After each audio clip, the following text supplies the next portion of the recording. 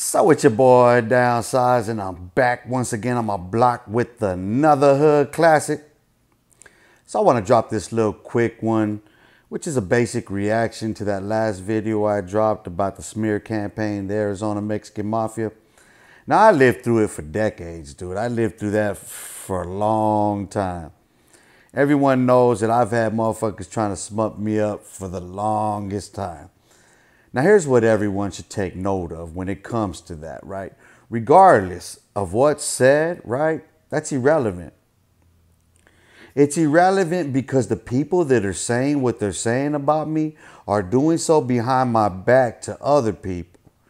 And these people that are doing so behind my back to other people are supposed to be about something. Yet, none of them.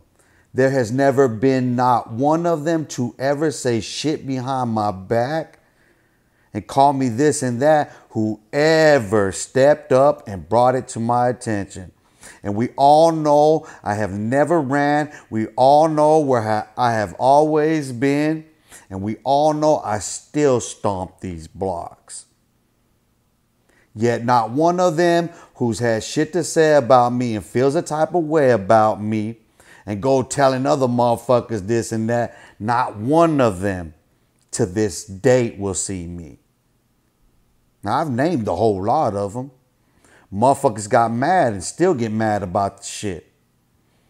Little snowflakes about it. Well, listen, if you're supposed to be something, because to those people that you're sitting there giving orders to or whatever that idolize and worship you and fear you, because you can sit there and give those impressions to them and orders them, why not you? What are you scared of? You afraid to die in prison? Motherfucker, you supposed to be something. And you're going to sit there and you're going to run your fucking mouths about people because you're too weak and you want them to go do something. This has been every last one of them who said something about me. They did something because they wanted someone else to do it, not themselves. This is what's funny about it. So while those people watching, you're sitting there and you're all afraid of these fools and you look up to them and you think there's something, well, keep that in mind. For whatever the fuck they are and for all the shit that they had to say about me, why hasn't any of them?